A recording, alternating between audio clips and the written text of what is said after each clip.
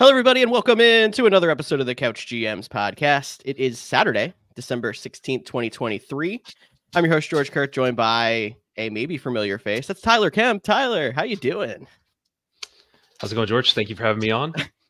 That is special guest and betting expert Tyler Kemp, but we know it was Kempy. And actually, what I was trying to joke you guys about, the triumphant return of one Tyler Snyder. Tyler, how are you? I left. I didn't realize I left. Wasn't I here last week? How long has it been since you listened? No, I'm kidding. Was I in a coma? No, not quite. But happy to have you back. I missed you. The banter is always just a little bit more off the rails with you here. And I think adding in Kempy here as well, which I don't know if you two have ever been on an episode together, but I'm sure this is going to be a wild ride. We might not even talk football. Honestly. What's football? Never heard of it. Anyway, as a reminder, you guys, we have new episodes every Friday during the season, except for today. We got Saturday, but we also have Saturday football. So you have a jam-packed Saturday here. Couch GMs getting you ready for these games coming this weekend. And Cody does a bonus episode on the Couch GMs World Cup every week, a little earlier in the week. So make sure you go check that out, especially this week as we broke down the playoffs and how they're going to begin in the Couch GMs World Cup. Follow us on our social medias, Facebook, Twitter, Instagram, TikTok at the Couch GMs. And as always, feel free to send us a DM with your fantasy questions each week. All right, guys, why don't we sit back, relax, and chat? And then I have to do Cody's job.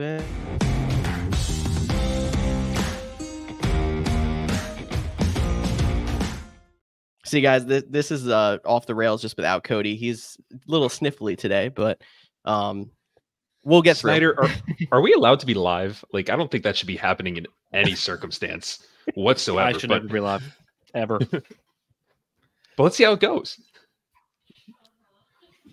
Yes. Oh, yeah. Exactly. We're going to say Snyder and Kemp. We can't just say Tyler. Both. Yeah, I mean, I want you to know that earlier, George is like, hey, if you're going to hop on the podcast, Kempy's on. So 2 Tylers and me, it's going to be a George sandwich. So I'm really uncomfortable. I almost didn't come on here today just because I don't want to be a George sandwich. I would totally change our layout to just make me in the middle, but I don't see a way that happens. So we're just going to stick with this. Anyway, we got to talk a little bit of Thursday Night Football, which you don't normally get to do since we record before Thursday Night Football, but I don't know what the heck happened on Thursday this week. Led to Brandon Staley, head coach of the Chargers, getting fired. They're obviously still down Justin Herbert, who's going to be out for the season with that finger injury. Can either of you guys figure out how to put into words what the heck in Madden we saw on Thursday Night Football? I have no idea. I went into the game thinking, okay, we got 2 not so great teams. We got injuries on both sides, replacement backup quarterbacks, primetime Amazon game usually results in no touchdowns or just a horrible game. And it provided the opposite. We saw touchdowns being scored left to right by the Raiders, and then eventually the Chargers joined. But I mean, Jacoby Myers throwing a touchdown, those pick sixes. I think we had 2 pick sixes or maybe a forced fumble, but one awesome pick six in towards the third quarter there. But hey, it turned out to be a great Thursday. Not a competitive Thursday, but a very entertaining Thursday, I guess. Hey, the Chargers tied 21-21 in the second half and still lost by 40-something points. That's impressive in its own feat. Yeah, I'm not gonna lie. I work early in the morning, so I went to bed after the first quarter. But I still feel like I saw an entire game's worth of football after the first quarter. It was 21-0.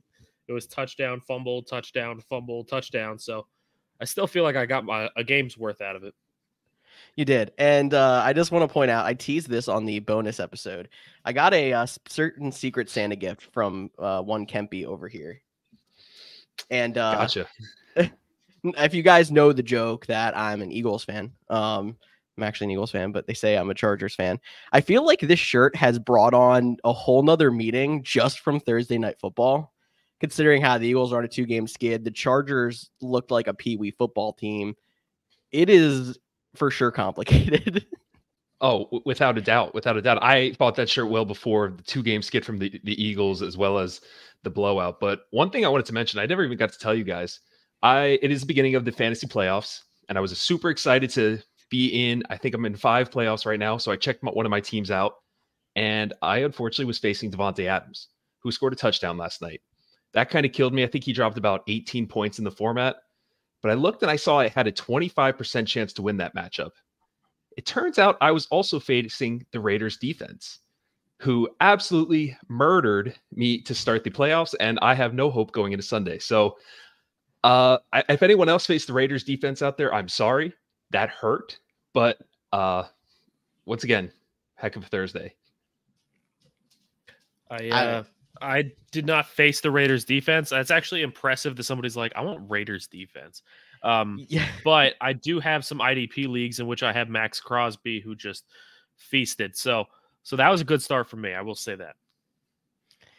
Yeah, I'm pretty sure that one of those is a dynasty league where you're facing me, and I already didn't have a chance. And then on top of that, had Austin Eckler do his best, is the best way I can put it. But there was no one around him, not having Keenan Allen, not having Justin Herbert, having a team that looked like they were still in the locker room in the middle of the second quarter.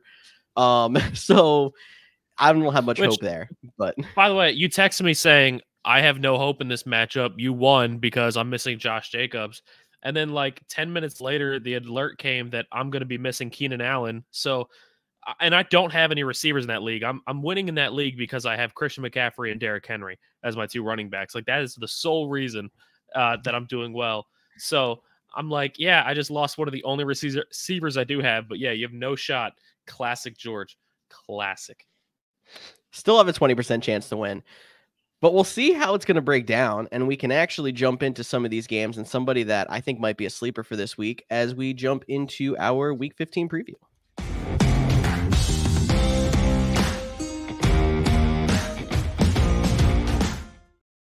I remembered to hit the button that time, guys. You're proud of me? I'm so proud. Absolutely.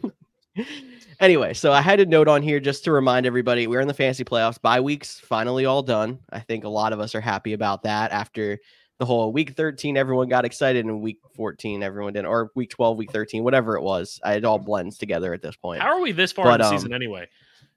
What happened? Yeah. I feel like we blinked and it was week 15. Like we were in a coma for a month anyway, so that's probably why it feels even shorter for you, but and we have a special appearance. Speaking of the break. That is Mocha. I don't think Tyler can speak right now. He's getting licked in the face. If you have not seen it, go over to our YouTube. That's dogs and football is no better reason to go over to our YouTube and watch the rest of this episode. But I mentioned potential sleepers, and we're going to talk about the Saturday slate, the 1 o'clock game, 1 o'clock East game with the Minnesota Vikings and the Cincinnati Bengals, where not only did the Vikings announce Nick Mullins their starting quarterback, but running back Alexander Mattison is out. So a potential good running back sleeper, if you're somebody who needs some help, is Ty Chandler. The legacy of Josh Dobbs this season, the career of Josh Dobbs in 1 year. It's just, sorry. It feels like a career. You're right. If you missed out on Zamir White, which I know a lot of people were trying to pick up and start in that Thursday game, if you missed out on him, Ty Chandler is another option that you can go get. If you are missing somebody like Josh Jacobs, or if you have another injured player, I don't hate it. That's one of my most famous sayings is I don't hate it. I'm not thrilled with Ty Chandler. I'm not going to lie. No Vikings running back has thrilled me all season long. So I don't know why we go to the third string and I'm like, oh, now I got to start this guy. Like it doesn't make sense to me. But if you're in a pinch, if you really need to throw somebody in there, you can. Hopefully you're not in that big of a pinch though. It's the fantasy playoffs. And I agree with that because thinking about it in the way the Vikings are looking right now, they're trending towards that losing game script. So unless you're telling me that Chandler picks up that role of Alexander Mattison is that receiving back, I don't really see the true value in him or the crazy hype. So like Snyder said, if there's anybody else, if you really need him at your week 14 or 15 matchup right now in the playoffs, then you have bigger questions. Oh, I have a lot of questions on that dynasty team, but I'm going to try to figure it out the best I can. It's also funny. We're talking about the Vikings in a negative game script, also against a backup quarterback. The whole league is backup quarterbacks. Looks like George froze on a perfect face, by the way. He's staring at us right now. Like, it George, is a weird wake it up. All right. Well, I will say that pretty much the entire league is backup quarterbacks at this point. So it's kind of hard to say like, oh, hey, George is back. Hey, George is back. There we go. It's kind of hard to downplay anybody for having a backup quarterback because like you can go through the entire league. We got Vikings backup, Bengals backup, Steelers, Colts. I mean, it just read down the entire NFL. It's all backups or replacements or rookies, or it's not your normal crop of quarterbacks that we've seen the last like 10 years that is just like you expect to have these 10 dominant guys and then there's the rest of the league is mediocre. It's like there's like 2 dominant guys and the rest of the league is mediocre. It's a weird year. Even the dominant guys are mediocre. I mean, look at the guys that were really big from last year. Mahomes is throwing picks. Josh Allen, they won't stop talking about how many games in a row he's thrown picks. Jalen Hurts hasn't been able to do anything for 2 weeks. Like, it's been a really down year. The way we're trending, I'm interested to see that graphic when they get to the playoffs, or especially around the conference championship games where they show the 4 quarterbacks remaining in the league. And I remember going back to like the year it was Nick Foles, Blake Bortles, Kirk Cousins. Was it Cousins at that point? No, it was Case Keenum. Case Keenum, yeah. So it was Tom just Brady. like those are our 4 guys remaining. And I think the way the league is trending right now with the backup quarterbacks, that could be a situation we see or a picture we see in a couple weeks.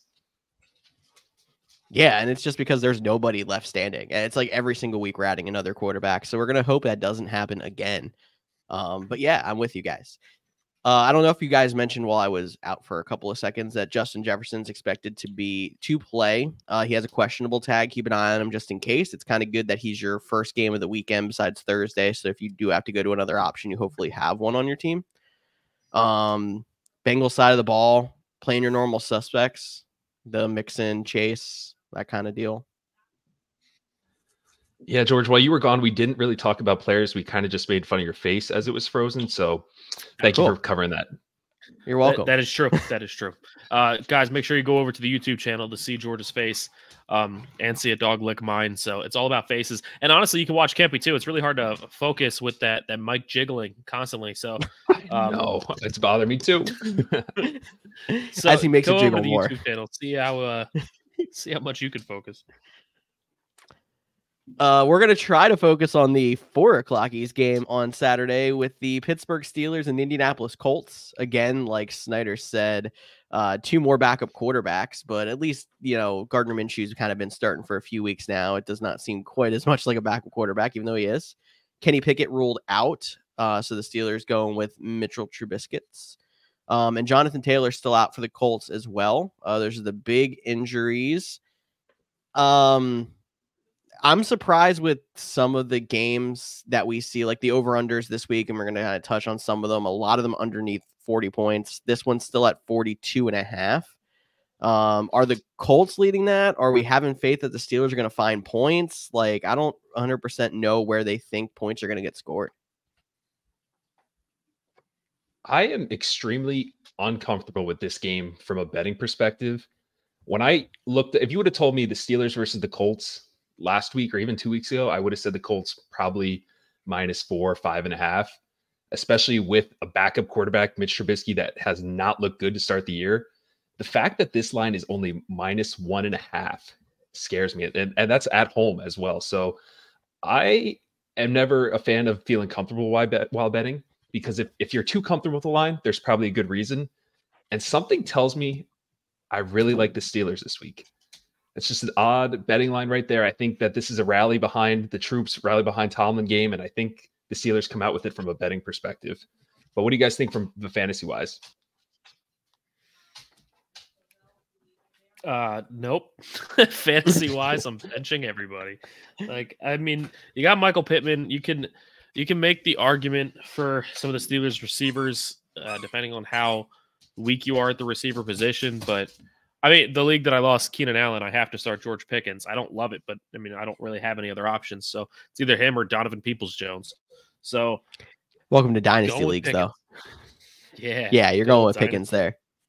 I mean, I don't know if I could recommend Pickens in a redraft. I don't even love playing Deontay Johnson just because he's been up and down. And I was really high on Deontay Johnson when he first came back from the injury, and he had that stretch of like 3 straight weeks with 10+. But I'm with you. I don't think I want to touch any Steelers. I don't feel comfortable in a single one. I also don't feel comfortable in the Steelers. It seems like as much as Kempy does, but Michael Pittman is my guy, and then you could start Zach Moss, but Zach Moss has this iteration of Zach Moss has not been good as the early season in for Taylor while he was out on IR version of Zach Moss. Well, let's not say just the early season version of Zach Moss. Like, Zach Moss wasn't good all year. He just had like 200 yards against the Titans, and it made him look like he was good all year. I mean, he was booty cheeks. Still, I believe, like 2 or 3 weeks ago, he's still third in the league in rushing. It wasn't just one 200-yard game. He had like impressive, another 150-yard game. And is that impressive? Like, Derrick Henry gets like 10 carries a game. The dude was averaging like 30 yards per game at one point, and everyone's like, man, he's washed. He's still second in the league in rushing, despite all that. Like, this year, rushing has not been good. You have Christian McCaffrey, and you have everybody else, and it's just not been a good year for running backs.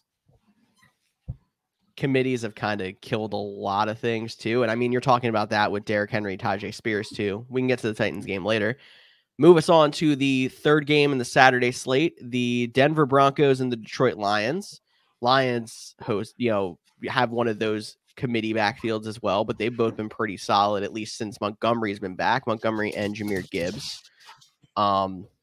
Liking both of them, and I'm also surprised with the Broncos defense being as good as it has been. They must be expecting the Lions to put up a lot of points too with a 48 over under. So if Vegas likes points, I like more fantasy players normally.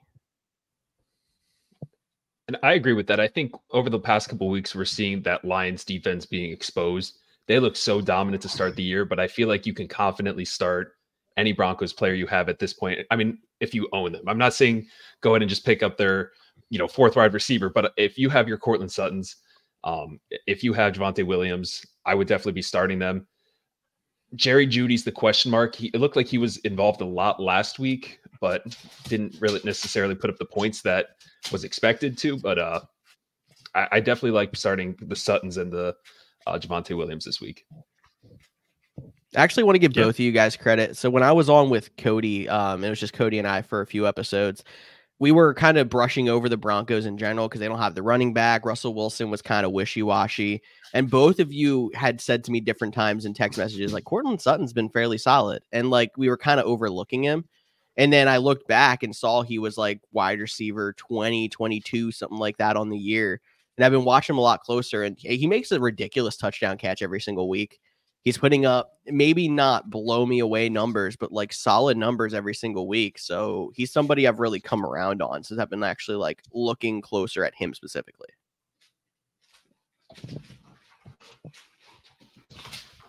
Yeah, I still don't like him. Oh man. Anybody from the Lions side that you're targeting? I mean, I think it's just the normal suspects. I mentioned the two running backs, Sam Laporta, Amon-Ra St. Brown. Jared Goff could be a potential streamer play at quarterback. I know with all the quarterbacks out, Goff might be somebody you feel more confident in than half of these backups. I know that's a situation I'm in a league. Lost Herbert, have to play Goff somewhere. So I think if you're playing some daily fantasy, I would take a cheap flyer on Jameson Williams. I think for daily fantasy purposes, he really isn't that expensive, and he would be a good option to throw in there. I feel like he's going to have a pretty decent week. He's somebody who's getting better. Yeah. We've been like waiting for the outburst, and like a lot of people were very quick with the trigger that they drafted him. They put him on IR 2 weeks later after he was activated. He was dropped, and he's taken a long time to come around, but he's finally showing some of that potential that we hoped we'd have out of him last season. So let's hope we can stay off the sports books and stay on the field to begin next year. And maybe we'll get a full season of something decent out of him next year. I'm feeling like we can move into Sunday. So we got the 1 o'clock East window on Sunday, leading off with the Kansas City Chiefs and the New England Patriots. Patriots underdogs by 8, over under on this one, despite it being a Chiefs game, being at 37. So this is like the start of the stretch of games that I was talking about with these really bad over unders. I mean, a lot of it has to do with backup quarterbacks. Offenses just haven't been clicking quite like they had been in past years. And the Chiefs are, I think, the big one in that. Like, they can't get consistent wide receiver play for anything. It's been just Travis Kelce, and they have it's been showing by the fact that they are not the number 1 seed in the AFC right now. They have 5 losses. This is not your typical Chiefs team. This is a fantasy matchup. Surprisingly, if you'd have told me the Patriots versus Chiefs, I want to stay away from this fantasy matchup at all costs. I don't love Mahomes this week, and Mahomes, for the most part, I was just looking at his numbers. I think he's had 1 game above 20 standard fantasy points in the past 7 weeks. So if that doesn't tell you enough right there, they're missing Pacheco. And think about what Belichick's got planned for that Kansas City offense, if you want to even call it an offense. He's going to double team Travis Kelce, which leaves whoever you want out there, and I don't love whoever you got out there for the Kansas City Chiefs right now. Yep, I completely agree. I like Rashee Rice as like an option, like a flex option if your team is struggling right now. But outside of him and even like Pacheco and Kelce, I feel like they're sketchy. I feel like this is the first year that we were like, all right, finally, I'm going to just do it. I'm going to draft Travis Kelce in the first round, top 5 picks. And I feel like if you did, you're low key disappointed. It's not that he's had that bad of a season, but he's not having that normal Travis Kelce season. So even a guy like him just is not as flashy as we'd like him to be. The only reason I'm going to argue on Mahomes, and I think that's the only person I want to argue on,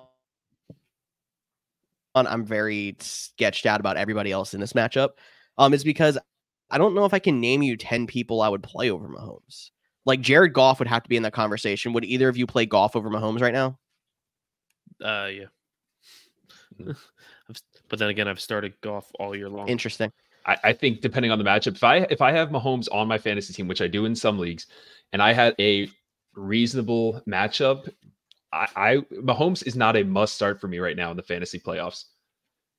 To be honest, if you have that backup quarterback, and I'm not saying backup in the league, but if you have that second quarterback that's even remotely close and he has a good matchup, I might lean over Mahomes. Yeah, I mean, George, you look shocked right now, which is really funny to me because I know I haven't been on the podcast in like 37 years. However, the last time either I was on the podcast or the last time you and I discussed these kinds of things, we were like, dude, I think I'm going to bench Cooper Kupp. And you're like, yeah, dude, bench Cooper Kupp. He's not doing it right now. I don't trust him. Put him on your bench. And that is the number 1 name for wide receivers. And it was so easy for you to be like, yeah, bench him. And yet quarterbacks, the position that you value the least in fantasy, you're like, you're going to bench the number 1 name. It's all a name, and you're not going to win championships just basing it off of the names. I can tell you that I won a very, very big matchup in the one league that we're all together because I benched Cooper Kupp and I started somebody else over him. Being able to make that decision is what won me that game, and I didn't get the bye like I was hoping, but it still put me in a really good position in the playoffs. So I'm surprised you're as shocked as you are. I think the only reason, like, it is quarterback, and I mean, you're hopefully going to find somebody that's going to get 15 points, and it's fine. But we talked about how many backup quarterbacks there are. And do I really want to go out there and play a Jake Browning in fantasy? Do I really want to go out there and play a Gardner Minshew?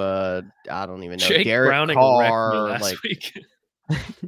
I mean, and I get it. And like Jake Browning's been fantastic, but I don't know if I have the cojones to go out there and be like, I'm playing Jake Browning in the fantasy playoffs.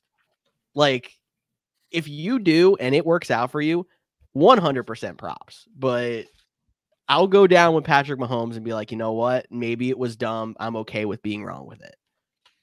All right, let me give you one hypothetical. I mean, all right, one hypothetical. Okay. You have next week, you have Patrick Mahomes on your roster, but you also have quarterback Jordan Love. Do you start Patrick Mahomes against Las Vegas Raiders, an individual matchup, or do you start Jordan Love against the Panthers? Is that an easy Mahomes decision? I would probably go with Love, but Love's not one of those backup quarterbacks that I feel like I would have to. Like, Love might actually be one of the top 10. I might put Love over Mahomes most weeks right now, but he'd be one of those 10 that I'm like, maybe Mahomes falls 8th or 9th right now, and maybe Love is 6th, but I don't know if I can name a full 10. But and that's just the thing. It's Mahomes, and while I definitely agree that he's not easy to bench, and there's not that many guys over him. I just think that in the fantasy playoffs right now, he's not the lock he's been for years. I get that. All right. We could agree there. I mean, I was being a little too bullish. So yeah, I'm with you guys. It's not like an automatic you're playing Patrick Mahomes regardless, but I'm not going out there and playing some of these backups over him at the same time. I guess one quick injury note before we get out of this game. Isaiah Pacheco is out again. I'm not saying I particularly love any of the backs in that backfield because it's going to be a big McKinnon and CEH split. If you have to desperately pick one because you've been relying on Pacheco this year, in a PPR, I like McKinnon. Otherwise, I like CEH. I don't know what else to really say about that one. I think that's it. That's it. Yeah. You said Cool. it. It's good enough for me. I think I like the under in this game. I don't think there's going to be a lot of points scored. And that's already with it being down Chiefs at 37. Mm-hmm. Yep. The Chiefs are where they're at because of their defense, not their offense right now, which we didn't expect to say. Next game on the slate is the New York Jets and the Miami Dolphins. Dolphins have injury issues still. Tyreek Hill listed as questionable, which would be a huge loss if he doesn't go. He did not participate all week, but knowing the Dolphins, I feel like there's a chance that they're just kind of doing some rep management with him and he's going to go. Just keep an eye out because that is a very sketchy situation. Hill's got to be a guy, though, that if he goes, he's in your lineup. He's wide receiver 1 right now. He could be fantasy MVP. So don't try to get cute with benching Tyreek Hill as long as he is a go.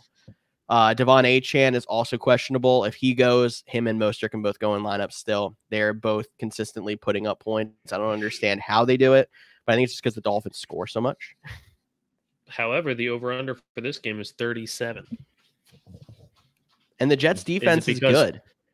Is it because we're expecting a 34-3 Dolphins? Or well, I mean, if you try to say like, oh, the spread's only 9 points, then that is a pretty low score if you're expecting, because I don't think the Jets are going to score all that much. But I was thinking that at the same time, we saw this game on Black Friday, and the Dolphins covered that over under by themselves. I'm pretty sure. At least it was close if they didn't already. Like, I was impressed to see it that low. And I know there was a failed Mary mix in that game to kind of push that over as well. Truthfully, I don't know where the Vegas lines are coming from right now with +9 and over under 37. If they're leaning towards the side of Tyreek is playing or he's not playing. But if Tyreek's not playing, I am hammering the under as well in this game because you saw a Titans secondary last week who went into that game as one of the worst secondaries in the league, and they absolutely shut the Dolphins down. So if Tyreek's not in this game, I can't imagine what they're going to do, or this great Jets secondary, what they're going to do what they're going to do to that Dolphins offense without a Hill. So I don't think there's going to be a lot of points if Hill is out of this game.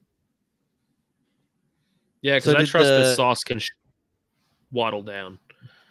Yeah, completely on his own, which leaves the entire defense out there to stop the run.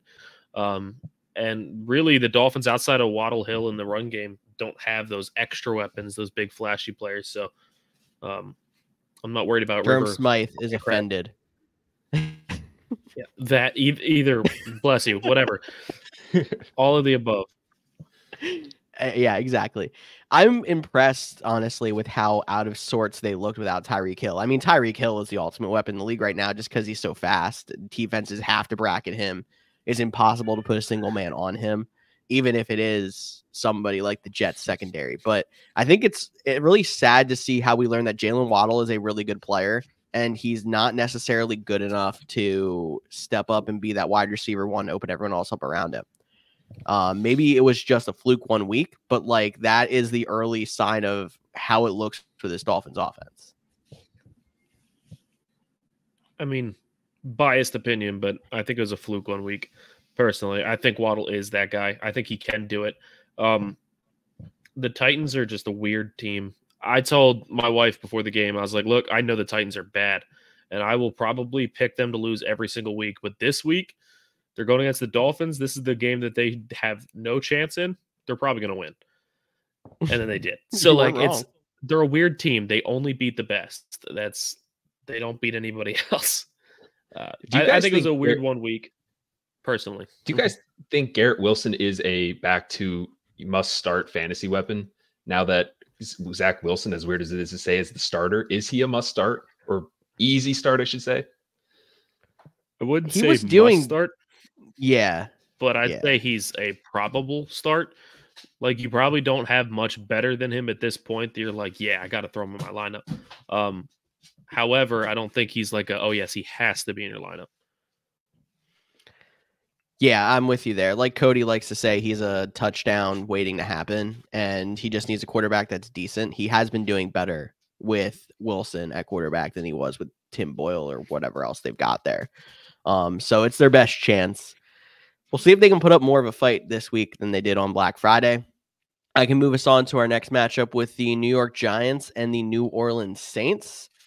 Saints have Chris Olave in a similar situation to Tyreek Hill, where he has not participated in practice all week. He was listed as questionable.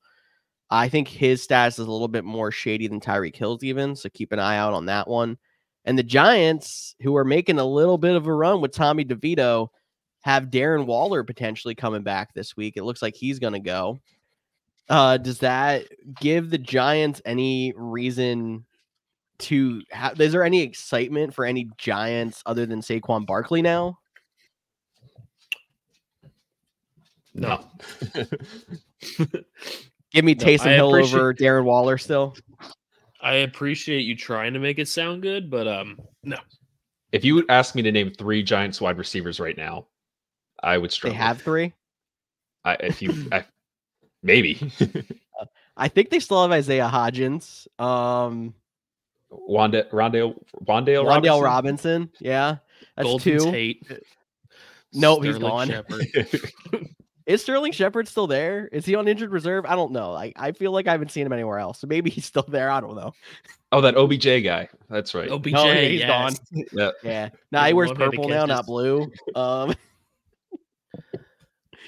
Eli Manning. Yeah, Eli Manning playing wide receiver might be better than some of these guys right now, too. Let's be honest. Oh, my gosh. The Giants have actually shown some light. Taysom Hill. But what happened last week? Apparently, I didn't listen to the podcast and get any updates or news or anything, but I started Taysom Hill against Kempy in a league, and I didn't even see a questionable tag. I'm not gonna lie. I was a little distracted, but he ended up not playing, and I started him. I mean, I wouldn't have won regardless of who I played, but I was so disappointed. I thought Taysom Hill doesn't get hurt. Whatever platform that was dropped the ball. He was on the injury report last week. And he is on the injury report this week. He was limited full, and he's not listed at the game status. So he's going to be good to go this week. Feel free to keep him in Okay, good, because I don't think I checked my lineup. But yeah, no, I was disappointed too. You still have time. This one's Sunday. But yeah, no, he was on the injury report. They didn't expect him to go. It's also sketchy too with the him versus Derek Carr and Jameis Winston thing. He's better with Derek Carr in the lineup. That should be the way it's going this week. So definitely can keep him in the lineup. I mean, you're going Kamara. I don't know if there's anyone else I really love here besides the names that we've said. So we can move on to maybe an equally exciting matchup. Also down in the NFC South with the Atlanta Falcons and the Carolina Panthers. No significant injuries. Maybe there's not a lot of significance here either. Go ahead and tell me somebody you like in this game. Nose goes. I'm very disappointed that there's no crickets sound in here from Cody. We need to add that. I was expecting nothing. I mean, yeah. Bijan? I like Bijan. That's true. Mm-hmm. Yeah. He's been scoring some touchdowns lately. Like Kyle Pitts. Yeah. Okay, there's a name. I don't know who that is. He has been blacked out of my memory banks, and I am never going to say his name again. Bro's been catching touchdowns. He's been catching passes. He doesn't catch touchdowns on American soil either. Like, that's surprising. He's been putting up points. I mean, maybe like 8 points, but like that's more than most tight ends. So, I mean, I've been making an argument over the last 5 weeks for people like David Njoku, who's been going like 8, 9, 10, 8 points. And I'm like, that's actually one of the more consistent guys at the tight end position. So maybe Kyle Pitts is somebody to consider in the bucket. Okay, Kyle Pitts had one really good week. It was last week. And I was really watching him because I put money on him. So, ooh. Well, go ahead and put money on him again so our fans can play Kyle Pitts and surprise some people. He's still averaging 7 points per week, which puts him at tight end 14. It's really not bad. It's kind of sad that a guy of Kyle Pitts, I don't want to say, I mean, really, he hasn't lived up to any hype, but I guess I should say a person of Kyle Pitts' hype, 7 points a week. I'm like, oh, that's pretty good. 7 points. Ooh. Go Kyle. Like that's so disappointing. The hype he had coming in the league. I remember in Madden the first year he was a rookie. Everyone wanted Kyle Pitts because he was going to be the next big tight end, and this is what we have to work with. Yeah. By the way, after watching that Madden Thursday Night Football game, which George is frozen again, you can go see his beautiful face. I will have you know that Jameson Williams is receivers in Madden and is really easy to trade for in Madden for no good reason. So if you like speed on your team, which obviously you have to like speed on your team, go get Jameson Williams. He's fun to play with. Do we just move on without George until he just suddenly starts moving again? Or do we just keep making fun of him? Could. I do want to mention, I do like the Panthers, betting on the Panthers here. It's a weird feeling. The fact that the Falcons are like supposed to be such a better team and the line's only +3 interdivision. I actually like the Panthers to cover, maybe even win outright. Oh, and there goes George. Hi. All right, we got to stop talking about him. He's back. Yeah, no. For a moment there was just 2 Tylers, but now we're back to a sandwich. I can't. Makes me feel uncomfortable even saying it out loud. I don't know why you said it out loud. In a text message, it seemed a little bit less creepy. It still felt creepy. I looked at my phone lingering. Like once all day long, and I saw a George sandwich, and I was like, you know what? That was enough times. And I put my phone back down, and I left. That was it. I couldn't have any more. And he still showed up to talk to all you good people. So I missed my fans. Yeah. Did we cover Falcons Panthers? Are we good? Yeah, they're good enough. Yeah. Bears Browns. Yes, great game, awesome. Has there been a great game? Has there been a great game in this window yet? Like, let's be honest. Is there a great game in football this year? Like, there's some decent ones at the end of the week, I think. Every team is so. Oh yeah, Eagles. I hope they get pooped on again. I will say. In our group chat, you guys were blowing up to the point where I was like, I'm going to have to mute this group chat because I got to go to bed. And you would not stop talking Eagles. And then I typed # We Dem Boys, and you guys didn't text again. Like, that was it. You just stopped. You found the repellent. Yeah, you did. That was it. They just started texting each other like, this guy, I hate him. Why? Why does he have to be a dick? Like, I don't even know why he's back on the show, but here we are. He's on the logo. # We Dem Boys. There. I'm the angry one. It's pretty true to life, if we're being honest. I'm the sad one. I am definitely the angry one. But why is Cody the happy cheery one? Cody never happy cheers. Like, Cody will watch his team have this big comeback victory and will be like, that was pretty cool. Does Cody smile? Pretty cool. And Cody will also watch his team lose like 70-0 and be like, it's kind of what I expected. Yeah, this is what I expected. Why is he the yay? Like, that's not him. I mean, let's also. Dude, I'm getting so he's fat. The one that made like the logo. Guy. Sorry. Off the rails. That's what I'm here for. I mean, I just had a flashback to like 6th grade and living in nostalgia at the moment. Where are we at right now? Bears Browns. So this is still more exciting than Bears Browns talk, if we're being honest. And somehow, like, even after everything, Joe Flacco at quarterback, the Bears are still underdogs with Justin Fields and everybody good to go. I don't even know where to go here. Bears side of the ball, you can play Justin Fields and you can play DJ Moore. Brown side of the ball, you can play Jerome Ford. I'm not playing Joe Flacco, but sure, he's doing good. I don't want to play anyone else. No, thanks. I mean, play Joe Flacco over Patrick Mahomes. Go tell me if you win your championship, man.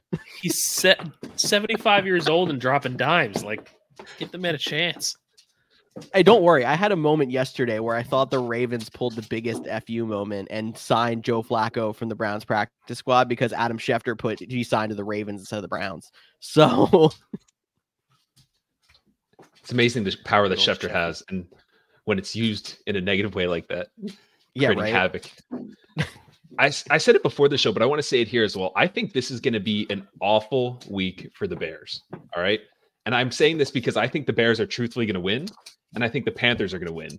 So not only are their stocks rising up, but I just think that, or from the Panthers side, they're going to get a better pick, I guess, or a worse pick for the Bears. So I think the Panthers and Bears are winning this week. Well, the Panthers are so bad that they can win 2 games, I think, and still be the number 1 overall pick guaranteed. So the Bears are looking good there at least. But yeah, I don't know what else to really say. Throw in Njoku in the bucket too. Sorry. We good? That's it for me. Dude, I looked ahead to the rest of the game slate, and like they all suck. Like the rest of the 1 o'clock is garbage. Most of the 4 o'clock is garbage. This is going to be a bad week of football for the first round of the playoffs. Thank God we have fantasy to distract us from these terrible games. And I thought Raiders and Chargers was going to be a terrible game. I was not excited for that one at all. I was like, oh, good. Easton Stick versus Aiden O'Connell. Can't wait. And then it turned into a Madden game. So, maybe I'll be surprised. We'll see. I mean, I think the next game on our slate is probably the best game of the window, and it's Buccaneers and Packers. Packers have shown some promise. The Bucs went from one of the best teams in the league to a 4-game losing streak to playing pretty solid again. So hopefully if they stay on the right track, this can be a good game. This is also the only game of the 1 o'clock window with an over 40, and it's set at 42.5. So that already says something too. So is Baker Mayfield there might MVP? be a couple. Is he a shoo-in? I mean, no, but also because the Buccaneers still have a decent team. Their team left over from Tom Brady did not have a ton of turnover, which is why they're playing better than a lot of people just counted them out immediately when it's Brady retired, they're done. They still have a solid defense. They might not be playing up to par every week, but they still have a solid defense, and they still have Mike Evans, who Cody and I were talking about as potential Hall of Famer. He's still putting up 1,000 yards a season. Chris Godwin hasn't been living up. But no, yeah. So that's my question is, where is Chris Godwin? What happened to him? What is going on? I don't care if it's a different quarterback, different system. He completely disappeared to the point where pretty much any rankings you see, I told you about my Dynasty League where I have guys like George Pickens and Jerry Jeudy, and those guys are ranked above Chris Godwin pretty much every single week, where Godwin should be one of my top wide receivers, but he's just, you can't play him. You feel like you can't bench him because of his name, but you just can't play him. I completely agree. It's disappointing as even a Penn State fan, and seeing Godwin, I thought he would be up there with Evans. I thought it would be a very close one too. And fantasy wise, you can't. You're right. You can't start Godwin with confidence, and barely at all. He's on that fringe. If there was somebody that you needed on the waiver wire that you had no other options, he would come across my mind as I'm not going to confidently play him the rest of the season probably. So do I need him at this point? Yeah. Yeah, no, I was going to go right along the lines of what Kempy said with, I'd be cool with dropping him because he hasn't scored more than 10 points since week 8. We're in week 15. It's super sad to see. He's involved to a point. I don't know. I'm sorry. I really don't know. He's involved to a point every single week, but he's averaging 6.5, 7 points since then. It's absolutely insane. Well, I guess that's enough complaining about him. Rachaad White seems to be a pretty solid start. He's not going to be your he's not going to be the reason you win your matchup. You're not going to be oh my God, Rachaad White's 40 points is the reason I won. But Rachaad White has been a solid starter every week there. You can start with confidence. If you have 2 elite running backs, you can bench him, but I feel confident starting White. And I'm sorry, do you guys see my curtains moving, or if you hear fighting, They won't stop. Sorry. Where do you think that Rachaad White is? He's running back blank right now in the year. I'd say like 15. Kempy? I'm going to go around that same. I would say 12. Would you believe me if I say he's running back 4? Ugh. He's running back 4. Ew, I just pulled up his stats. He's so good. He's literally hasn't had single-digit points since week 6. Start him. See, like, you're like, back in the beginning of the year, I was like, yo, this dude gets so many opportunities and he can't do anything. And then as soon as I made that like a public statement, he's like, I'll show you, and has not scored less than 10 since week 6. Like, absolutely insane how he's turned it on. But I don't think you can just bench him. Hasn't had single-digit points since week 6. However, hasn't broken 100, like has only broken 100 yards rushing twice all year long, which 100 seems to be like that standard of like a really good running day is 100. But I guess my question would be, are we setting a new standard for running backs? Is 100 yards no longer like the standard you're hoping to get from running back because of the committees, because of the reliance on receiving? Like, is that gone? That's a fair statement. Yeah, with like the committee in play, 80. I think. Yeah, I mean, you tell me a running back scored or ran for 80 yards, it's a good day by me. And it used to be like, that's an okay, mediocre, but I'm thrilled if my running back has 80 at this point. The other thing that's like I'm looking at here, he has 745 yards rushing on the year, which probably isn't ranking too high, but knowing how like Zach Moss is still in the top 5, maybe that's pretty high. He's also got 419 yards receiving and 48 catches. So like he's being used in the pass game a lot more than a lot of backs, probably. I'd have to pull up actual receiving stats for running backs, but his overall total yards, when you look at it that way, he might even be averaging about 100 yards a game if you combine rushing and receiving. So it looks a little bit better when you look at it that way, as opposed to just looking at his straight rushing numbers. I told you that since week 6, that man has only broken 100 yards twice. Would you believe it that Christian McCaffrey since week 6 has only broken 100 yards twice? The number 1 league's leading rusher, the guy that we are like running back 1, he's above everybody else, has only broken 100 yards twice since week 4. And the big difference would have to be Rachaad White has 7 touchdowns. McCaffrey has what, 17? But 112, I think. Plus he has all the receiving. But it's just crazy. And that's why I was saying earlier when you were saying, like, he was running back 3. Like, but is that impressive this year? Like, this year, I feel like rushing yards are just embarrassing. It's true. So that's why we're in fantasy. We're looking at rushing plus receiving and all those touchdowns, too. But anyway, Rachaad White's been great. Packers side of the ball. Jaden Reed's been fantastic. We're looking like we're not going to see Christian Watson this week. I think Jaden Reed's still a good play. And then in their running back room, we have Aaron Jones and A.J. Dillon, both questionable. Hope you have the one that plays, because you can play the one that plays, but the Buccaneers are still good against the run too. So don't particularly love it at both play. I'm not going to lie. I'm not playing either of them regardless. I have Aaron Jones and A.J. Dillon in one league, and I have had the wonderful joy of getting to pick which one to start or if to start one. And I've gotten to the point where the last like 5 weeks, I just don't start one of them. I don't like them. I don't trust them. Even if one of them's out. I mean, I've had that instance before where I'm like, Aaron Jones is out. Let's throw A.J. Dillon in the lineup. And he gets me 2 points. I mean, it's just, I don't trust him right now. I don't think you have to start one if the other one's out. You're not wrong. And I guess I actually do have a league where I'm in the playoffs that Aaron Jones has started on that team, I think 3 weeks all year. And this week I'm benching him again. And because I have Derrick Henry, Kyron Williams, and Devon Achane. So like waiver wire pickups that have clear priority over Aaron Jones, who's somebody you drafted in the 2nd round. That's been maybe biggest bust of the year. Agreed. It's up there. Yeah, it's definitely up there. One more 1 o'clock game, and it is the Houston Texans and the Tennessee Titans. Tyler, take it away.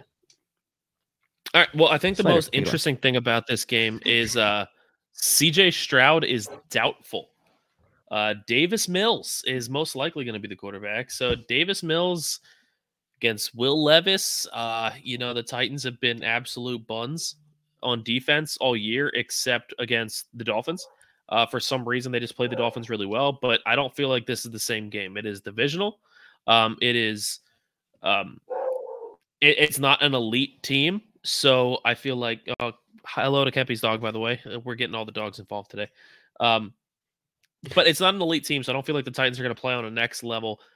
The Texans should still be able to do something on offense, but the issue is how much are they going to do with Davis Mills in there? And if they do, who are they going to trust? I mean, Noah Brown has been one of CJ Stroud's go-to guys, but that doesn't mean that Mills will have that same connection with him. He might have a connection with somebody else on that team. So I think the Texans offense is the most interesting one to try to decipher. I think the loss of Tank Dell is the loss of the Texans. The season's over, in my opinion, for them. Even if CJ Stroud comes back here, I don't see them going to that competitive level. I mean, Tank Dell was his own entity, and then Nico Collins was his own entity, and together they created that great offense that he could sling it to anybody at that point. Opened up so much for him on offense. But if it's Davis Mills, even this week and moving forward, I think the season's over. Davis Mills, if he is the starter for Sunday, which I guess it's technically to be determined still, he is 5-20 in his lifetime career straight up. And the fact that the Titans are only minus 130 money line right now, I like it. I'm sorry. Yeah, I mean, I won't lie. With no, the Titans are favored. With no context, you're like, Houston is an underdog against Tennessee. And then you see no CJ Stroud, probably. Davis Mills hasn't really put it together besides a couple of games in his career. No Tank Dell, which has been the case for a few weeks. Nico Collins and Noah Brown, both questionable. Like, the Texans are beat up bad. Yeah. With that being said, I'm only playing. Yeah, it's kind of sad. It's kind of sad, to be honest with you, because like as a Titans fan, I'm supposed to hate Houston, and I get that. But Houston is one of those teams that they've really never done anything. They've never been good. They've never had those glory days. And I feel like most football fans try to root for the underdog when they're not rooting for their own team. And the Texans have always been that underdog. And CJ Stroud is fun to watch. Tank Dell is fun to watch. The Texans, when they are together, are fun to watch. It's actually an interesting team. And to know how bad they were the last few years, like laughable bad. And now to be in this position where if those guys were still healthy, they are legitimate playoff threats. It's really sad to see that fall apart. I mean, I guess there's a lot of sad things on this season. We would have liked to see what the Bengals could have been with Joe Burrow. We would have liked to see what the Texans could be if they made the playoffs. We would have liked to see what the Jets would be with Aaron Rodgers. And we kind of got let down on a lot of things. Anthony Richardson, we got let down on wanting to see what he would do with the Colts. So we did get let down on a lot of things, but I think this is, to me, one of the biggest ones because we got to see how great they could be, and then it got taken away from us. So I feel like this is really disappointing as a football fan. Bright future in Houston, though, because we could be getting back to the days back when we had Deshaun Watson, Will Fuller, DeAndre Hopkins in Houston with the CJ Stroud, Tank Dell, and Nico Collins connection, because two of them are rookies and Nico Collins is in his third year, I want to say. So long time to go still with that trio. So I'm interested to see how it works out in the future. But I'm also agree. I would have liked to see what they could have done if they made the playoffs with that group this year. And real quick, Titans side of the ball, start Derrick Henry. If you need a flex, D-Hop is a good flex. Him and Will Levis have a good connection. Outside of those two, you're not starting anybody. D-Hop has been saving me in a couple of places the last few weeks, so he may have to continue in my lineup in some places. So glad you mentioned him. 4:00 window. Biggest spread of the week, I believe, with the San Francisco 49ers traveling to the Arizona Cardinals. Cardinals underdogs by 12, and the over-under on this one, they go up a lot in this window, 48. Only significant injury, Hollywood Brown questionable, but he surprisingly still hasn't showed up since Kyler Murray's been back, which I was not expecting. I mean, we're playing all our 49ers, and we're playing James Conner, who's returning, and I think that's it. Are you starting Trey McBride? I missed Trey McBride. Yep. See, there you go. Yeah. Trey McBride. I think. I mean, you can see how much that the Cardinals like him once they released Zach Ertz after they gave him a chance. Yeah, I think he's earned himself a spot out of the bucket. I think he's a guy that you have to put in if you have him on your team every week. I think that's it for this game. I'm sorry. Dartboard bucket. It's funny, like you were on an episode and you started the bucket and then you were gone for a while and the bucket has lived on. The bucket will never die. We probably thought that about the dartboard, but now we're going to have a dartboard with a bucket underneath it or something, right? Like it's got a, I don't know. We're just going to throw buckets at a dartboard. Like, who cares? Yep. It's our podcast. We do what we want. We're going to throw buckets at a dartboard. 49ers, we already know who we're starting on that one. Everybody, basically. Start the whole roster. Start Kyle Shanahan if you want. I don't care. Moving on, Commanders and Rams. Wow, exciting. So thrilled. Kyron Williams, Cooper Kupp, Puka. Like, we like these guys. Outside of that, is there anybody on the Rams that you like? You guys probably like Matt Stafford more than Patrick Mahomes, but I feel like against the Commanders, yeah. No, honestly, yeah, I'm starting Matt Stafford over Patrick Mahomes. Because guess what? It is a good, here's something good week for him to be streamed. Yeah. One, it's against the Commanders, so the matchup is great. But two, a mid-level quarterback throwing to Puka, who looks elite this year, Cooper Kupp, who we know is elite, and a solid tight end in Tyler Higbee, versus an elite quarterback throwing to one elite tight end, and then what else? Like, Rice has been good. I wouldn't say he's elite yet, but he's been good. I feel like the weapons that Stafford has is more valuable than the name of Patrick Mahomes. So I'd go Matt Stafford over Mahomes. And that's saying a lot because I hate Matt Stafford. I don't hate him, but there's legitimately a chance that Rashee Rice, who's the number one receiver on the Chiefs, is the wide receiver 4 for the Rams. Like, I might even take Tutu Atwell over him. Tutu? I cut him in a dynasty league. I was pretty upset with myself. But I was in desperate need for a pickup, so. Hey. But I'm seeing that grab him again. But on the opposite side of the ball, it is looking like Brian Robinson is going to be officially out with his hamstring injury. Would you guys, if you needed to, depending on your flex situation, grab Antonio Gibson? Would you start Antonio Gibson is the question. No. He is a pass catching back that could provide value if they are in a losing game script still, the way the lines are heading in the projections. But it is one guy to consider since he is going to be pretty much the only running back in that offense. Personally, the only place I consider Brian Robinson is daily fantasy. Again, trying to get somebody cheap so that you can load up the rest of your lineup with stars. I can't imagine Gibson being worth that much on daily fantasy. Outside of daily fantasy, no, I don't want him personally. I have him in a dynasty league. I could start him. I'm still not. I just find it hard to believe that your team is in that much turmoil that you feel like you should start him. Because unless you're in that much turmoil, you really shouldn't be starting a guy like him. Like, you shouldn't be, even if you have a guy like Jaylen Warren. Like, I'm starting Warren over, and Warren is a backup. I'm starting Warren over Gibson. But if your team is so beat up to the point where you need to start a guy like Antonio Gibson, how did you make the playoffs? Like, good for you. Good for you. Teams that have Brian Robinson probably made the playoffs because he's another guy where it's like, ask me where Brian Robinson is on the top running backs. I'm pretty sure it's like running back 5.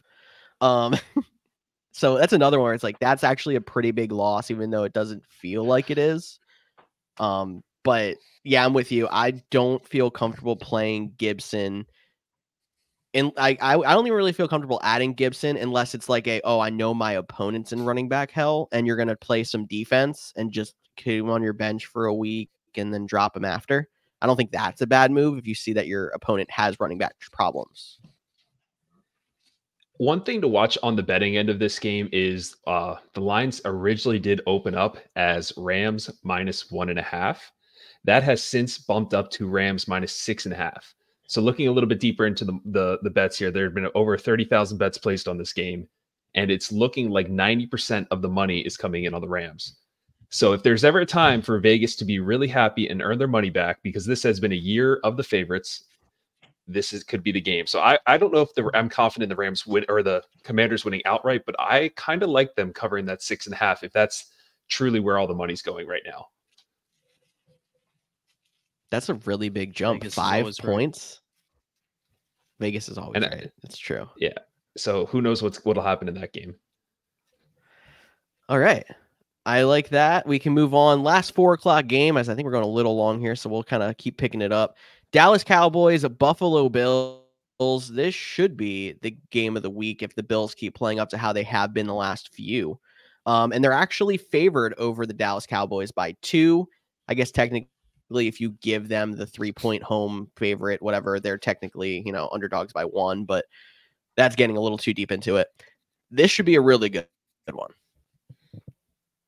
I hope so. This is what I don't know. Do we believe in the Bills? Do we think that they're back? Do we think that they are who they are? I've seen so many things where it's like I still don't trust the Bills, but then I've seen videos where it's like, yes, you can talk about Allen's interceptions, but his touchdown to interception ratio is through the roof. Especially over the last few years, nobody has a better touchdown to interception ratio than Josh Allen. That's crazy. So I don't know. I want to believe that they're back, but it also seems like that team isn't together. And we've seen that when teams are fighting with each other, when you don't believe in each other, that they don't seem to work as well. And I feel like Josh Allen and Diggs kind of have this are still butting heads a little bit. So I don't know if the Bills are totally back. But then again, it seemed like Diggs and Allen have been butting heads for 2 years. And this is the first time that we really seen them struggle. I think Dallas is playing out of their minds right now. But anytime you see a team playing this hot for this long, they usually have a fall off at some point. They get too high and mighty, and then they just tank. Even if it's just for one game. I mean, we saw it with the Eagles this year. As much as you might not like to talk about it, like Eagles are riding high and mighty, and then they lose to the Jets, and then they get back on their high horse, and then they lose 2 big games. Now I feel like the Eagles are really going to pick it up because they had those downfalls, those humbling moments. But I feel like the Cowboys are now due for that. So this is a tough one.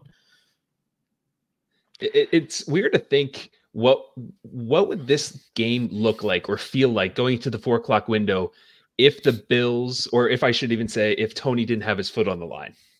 If the Bills would have lost that game last Sunday, where would this line be? What would we be thinking going into this matchup? Because right now the Cowboys are underdogs.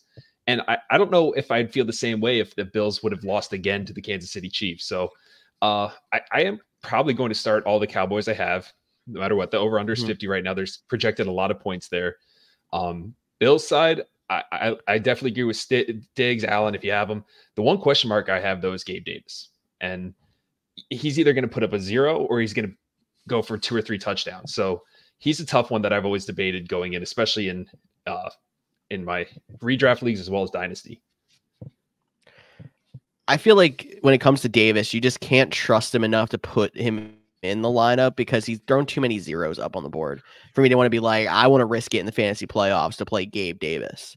And I hope you have better options for there. But I think your point on like, if Tony wasn't offsides, how much different we think about the Bills. Because I was going to go on this whole thing, like they lost the game to the Bengals and then they lost to the Broncos and they made the offensive coordinator change and things have been a lot better since then.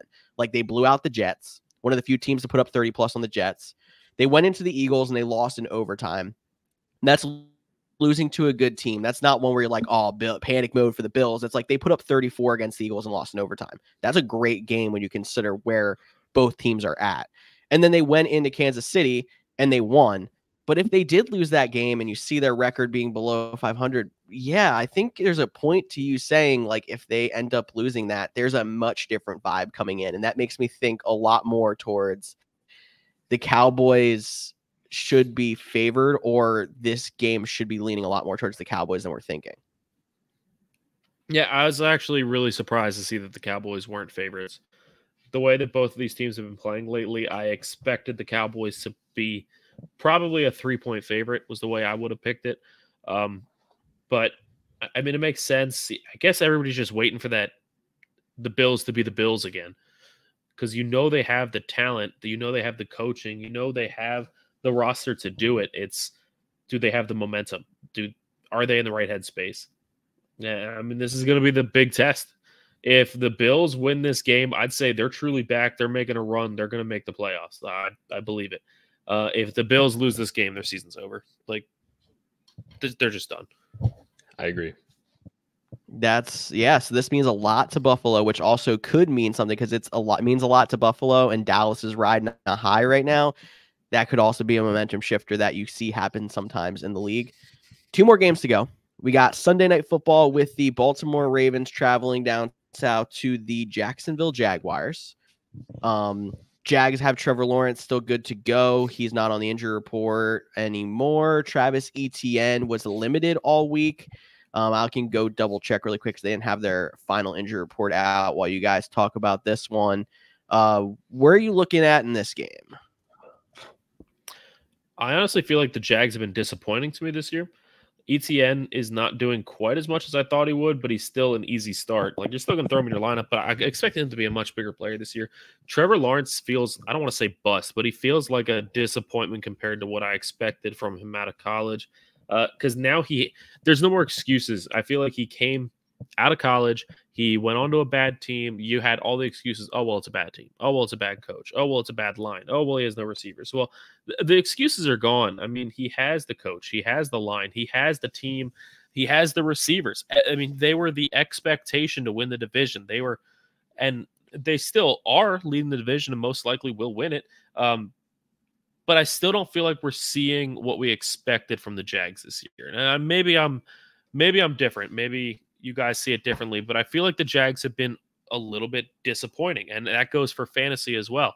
I don't fully trust guys like Calvin Ridley. I don't trust them as much in my lineup as much as I want to.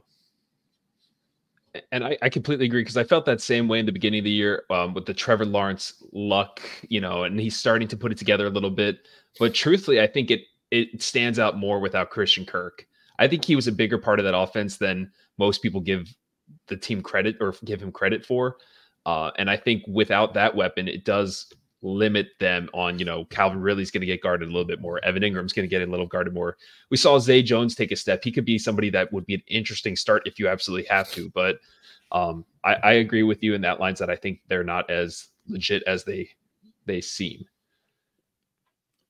Yeah, I think it was crazy to me as well, because another guy on that team is Evan Ingram, and we expected a bigger year from him. I mean, he was a top 10 drafted tight end, and we expected him to be maybe even an every week starter for certain teams. And then 2 weeks ago, I was watching Red Zone, and Evan Ingram gets a touchdown. And he gets his first of the year. Like, what? Mm-hmm. Week 13? Like, what is happening? It's just, I feel like all around the Jags have been a bit disappointing, but they're not the only team here. We do have the Ravens as well. On the Ravens side of the ball, so the guy I want to ask about, and Kempy, I feel like you're a good person to ask here, but what do you think of Keaton Mitchell? Do you take a chance on him in any league at all with his recent surging? Honestly, I have a league where I have Keaton Mitchell. I also have Gus Edwards in that league, and I hate it, to be honest, because he is just throwing in that question mark of a committee. Because when all those injuries started happening at the beginning of the year with the Ravens running backs, it was like Gus Edwards. This is the Gus bus. Let's keep on rolling here. But Keaton Mitchell is a legit talent that I think you really have to take a look at. I know George posts those snap logs, kind of like the percentage of how they're on the field or how many times they're on the field. That's something to keep an eye on. And I think I would start Keaton Mitchell depending on the matchup over Gus Edwards. It is a tough debate, but I guess that's not really a good answer for you. If I have to make that decision, I guess I go Keaton Mitchell. So I feel like Keaton Mitchell is kind of like not directly, but Devon Achane. Like, I feel like it's kind of similar in the sense of you have the starting running back who's a little bit older, but you expect him to be the starter, and the backup running back is a young, exciting rookie who, when he does get the ball, shows just exciting flashes. Like, he really does just take off and show you something that the starter isn't giving you. Now, they're not doing enough to bench the starter, but I feel like Keaton Mitchell. I feel like, wow, we have two Georges now. Apparently, George is joining again. Two Georges, two Tylers. This is no longer a sandwich. Open face, I guess.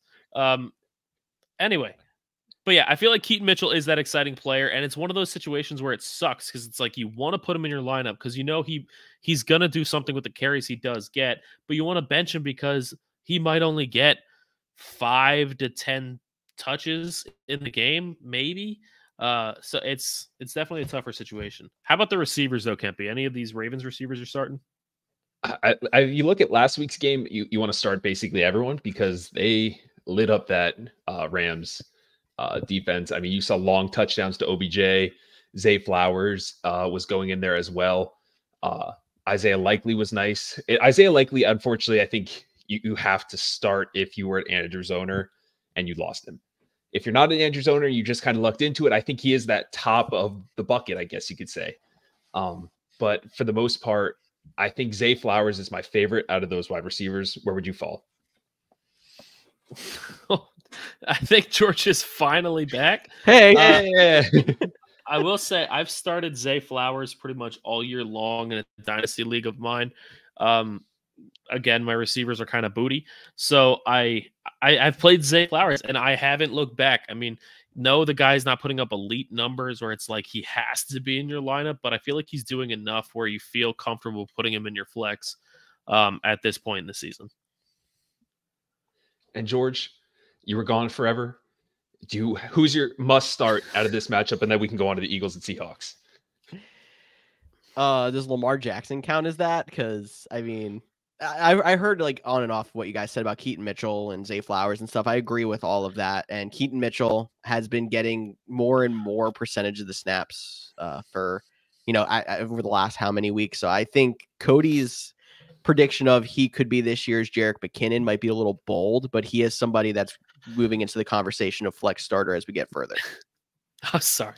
He could be this year's Jerick McKinnon. Like, oh no.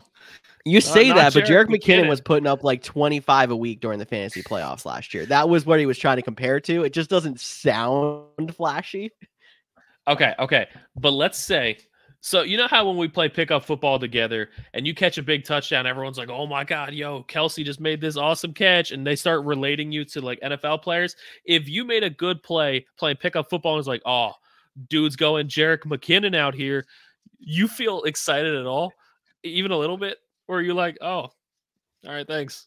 You're going home and crying. I mean, I have the athleticism of some 80-year-old man, so I personally would, but no, you're right.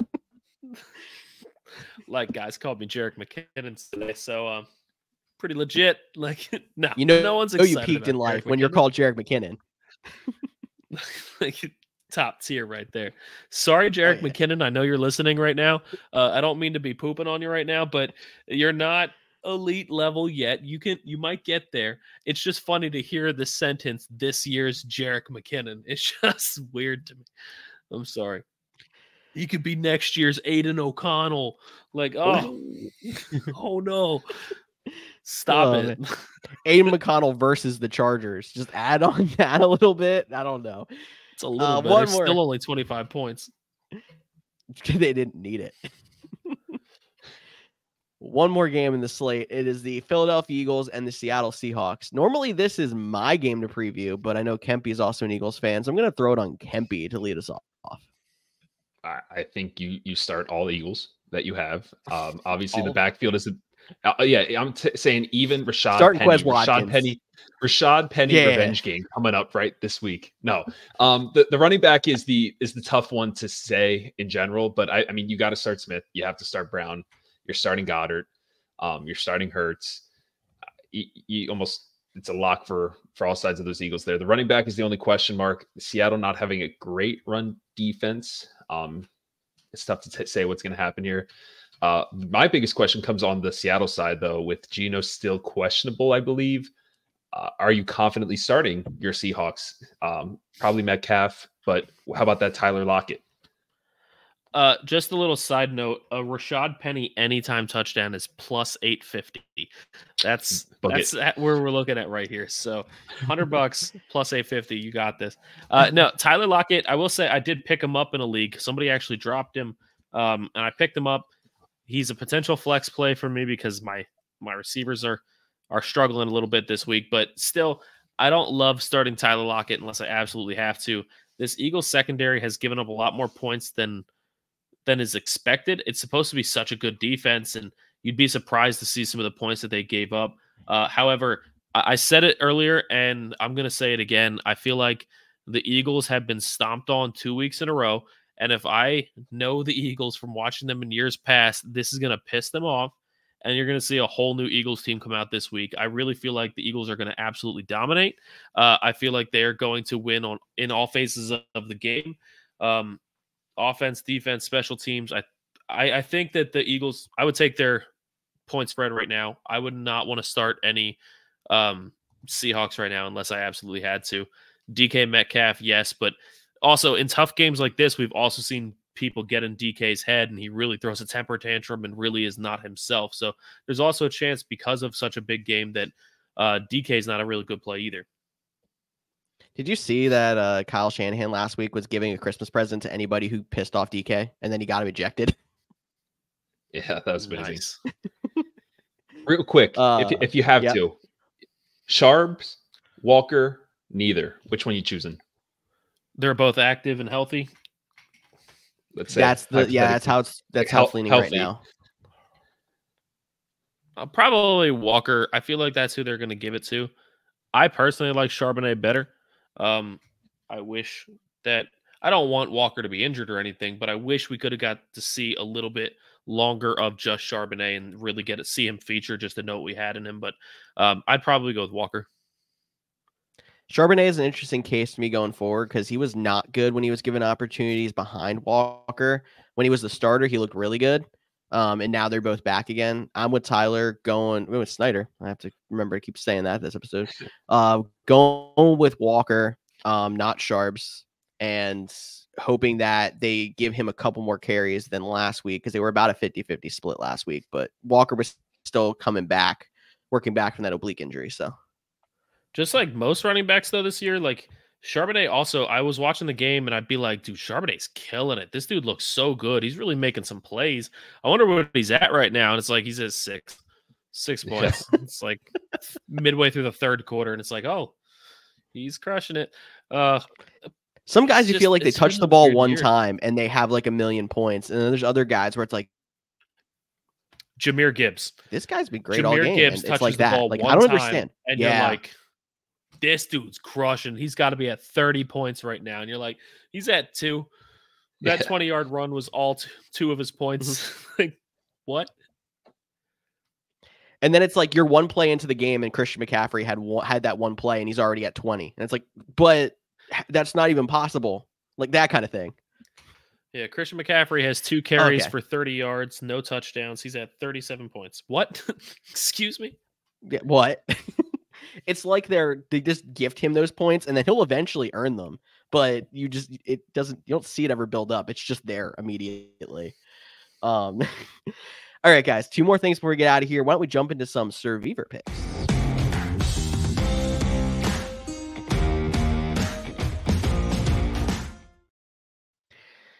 All right, I can lead us off here because you haven't heard me talk in a while. My Survivor pick for this week is going to be the Rams. So I know there's some back and forth during that game, but I don't see how the Rams could lose to the Commanders. The only thing that makes me sketched out about it is the fact that the Commanders are coming off of the bye, so they're more well rested, but they're down their best player on offense in Brian Robinson. So I think it's a pretty safe pick. Yeah, my pick's the Rams. I am going to go with the Danny Cutlet's killer. It's going to be the Saints in the Superdome that are going to humble Danny DeVito. Hopefully his agent doesn't call me up. Hopefully I don't get killed by the mafia later. But this is going to be the game that shows Danny DeVito is just a gimmick. He's going to get crushed this week against the Saints. I love how we're just assuming it's Danny DeVito. Like we don't even call Danny DeVito anymore. I said Tommy DeVito when I talked about that matchup. That's the first time I've said Tommy DeVito since the first time we heard his name. He's been Danny DeVito since then. Danny DeVito would be more fun to watch on the football field. Absolutely. It'd be fantastic. And I mean, it's been fun seeing this dude's parents and manager and whatever else out there. But like, I still think Danny DeVito would be more fun. Tyler, how's your wallet feeling? George. So, oh gosh, my wallet is so dead. My wallet's as tired as I look. So, well, let's go. Cha-ching.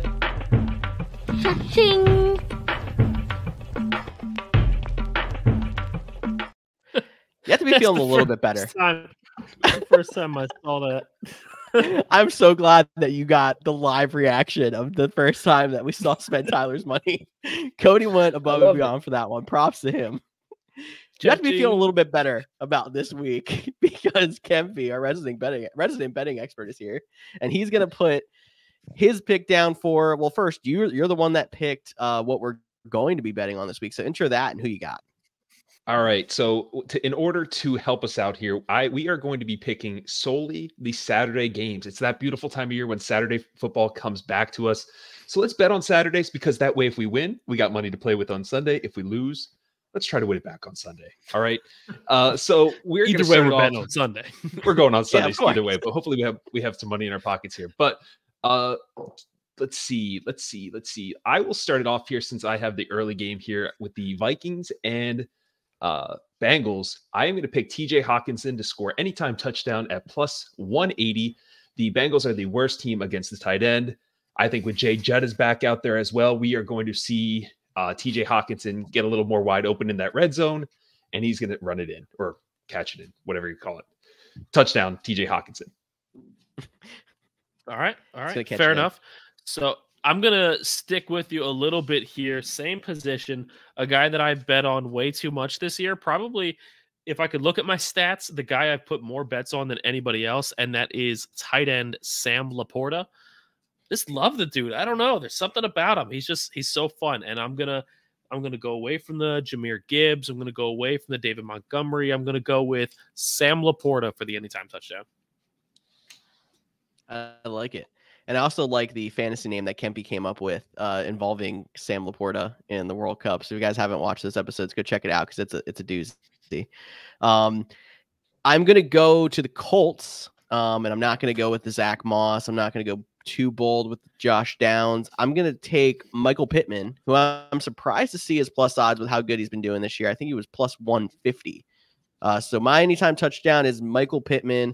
That leaves us with Michael Pittman, Sam Laporta, and TJ Hawkinson all to score touchdowns. I'm not sure if you have this teed up or not, Tyler, but if you do, can you let the people know how much we're winning? Sure can. You guys can see it. I've already placed the bet. So I have $5 to win $71.75. It comes out to plus 1335 odds. I like it. This is the week. This is the week. We're going to get it all back for you. Finally hit. We've been one leg off pretty much every single week. So I'm sorry about your wallet. I never actually asked you before the show. Do you have an oddball fact before we go, or are we going to get out of here?